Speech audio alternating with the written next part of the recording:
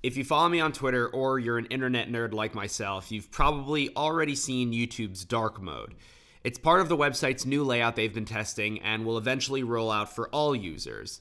There's a neat little workaround using Chrome, it works on Windows and Mac, that forces your browser to have the new layout right now. To get started, find the string of text in the description of this video.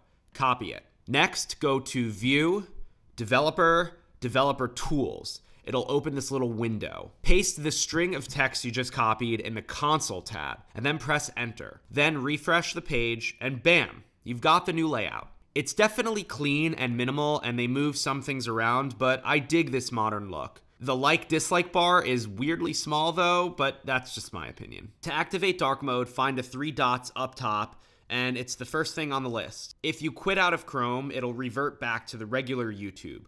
Alternatively, you can choose to restore classic YouTube from the drop-down or click the stick figure in the bottom right of your screen. What do you think of this new layout? I particularly like dark mode, and the layout is refreshing.